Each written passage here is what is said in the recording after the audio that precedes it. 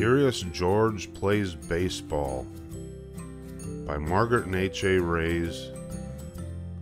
Narrated by me.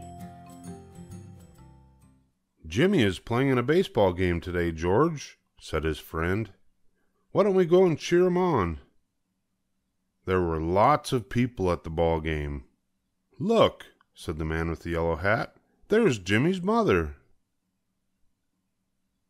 "I'm going to go say hello to her. You stay here, but don't get into trouble." George watched the boys practice their batting and pitching. "Play ball!" shouted the umpire. The pitcher pitched the ball and the batter hit it. The ball shot into the air and a player in the outfield jumped up and caught it.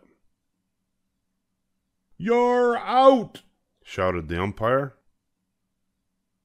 George was curious. Could he play too? George sneaked over to the dugout. The balls and bats used for practice were lying on the ground. How good that George was a monkey. He held the bat in his hands and tossed the balls with his foot. George hit baseballs all over the field. "What's that monkey doing?" yelled the umpire. "Get him out of there! Somebody get that monkey!"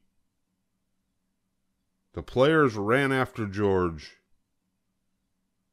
He ran into the stands and climbed up a pole. Now he was safe.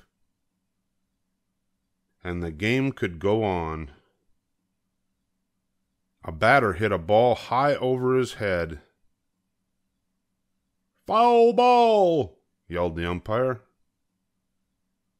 The foul ball sailed through the air and toward the crowd. It was heading straight for Jimmy's mother. But George knew what to do. When the ball whizzed by, he reached out and caught it. The crowd cheered. "Hold everything!" shouted the umpire. The players and the umpire ran over to George. "Come on down, George," said a player.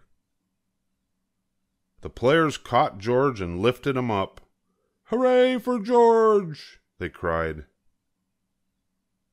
"I saw it all, George," said the man with the yellow hat. "You're the hero of the day."